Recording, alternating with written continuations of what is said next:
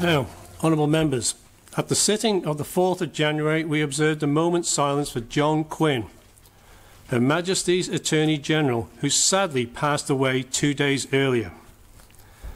At that sitting, there was a palpable sense of shock at the sudden loss of our colleague. I promised I would give a more fulsome tribute at a later date. Today, I feel we should recognise John's work as Attorney General, but also recognise the role he played in Ireland life and the importance he placed on family. John was the dearly loved husband of Heather, proud and loving father of James, Daniel, Matthew, Josh, Sam, Amelia and William, a caring father-in-law, beloved brother of Margaret, Liz and Francis, and a much-loved granddad, brother-in-law and friend. He will be sorely missed by all his family and friends. John's parents met in the Isle of Man in the spring of 1942. His father, James from Lancashire, was in the services and was training on the island. His mother, Josephine, was born here. James and Josephine married in September 1942, prior to James serving abroad. John was born in 1954 and was one of 4 children of the marriage. He had 2 older sisters, Margaret and Elizabeth, and a younger brother, Francis. The family lived at 7 Mona Street, Douglas, which was run as a guest house in the summer season. When John was 5 years old, he attended St Mary's Primary School, which was, at that time, in Stanley Mount, just around the corner from where we are sitting now. When he was 11, his parents enrolled him in a seminary boarding school in Lancashire, where he took his O-levels and A-levels. After secondary school, John returned to the island, and in 1973 he entered into articles as a trainee advocate with John Crellin at T.W. Kane and Sons.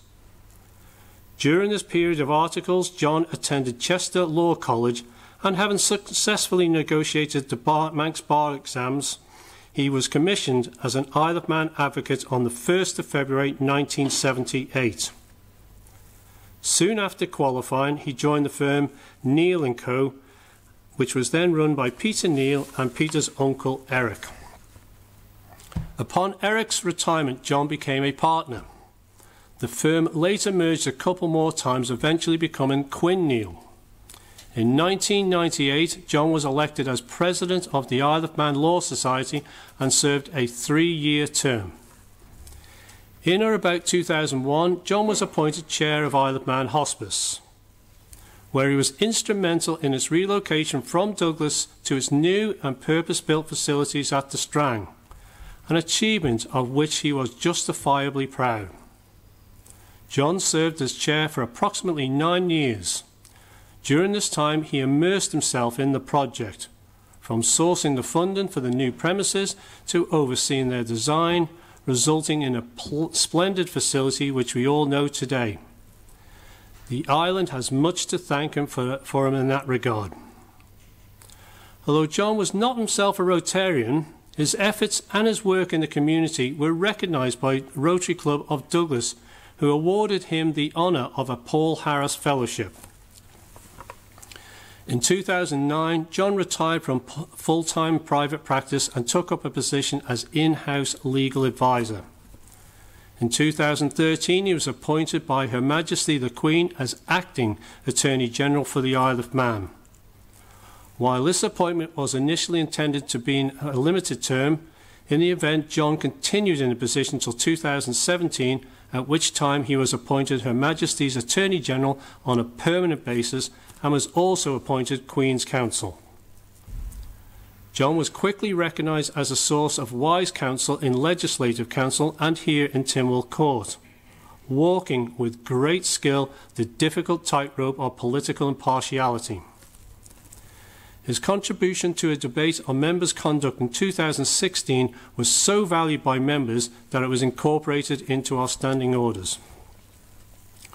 John's contribution was equally valued across all of government.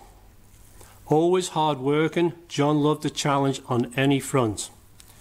He was proactive when asked to assist on national level work, such as giving legal input into the island's money val review, and he played a major part in government's response to the pandemic. John had a positive disposition and was keen for Chambers to be supportive of his clients.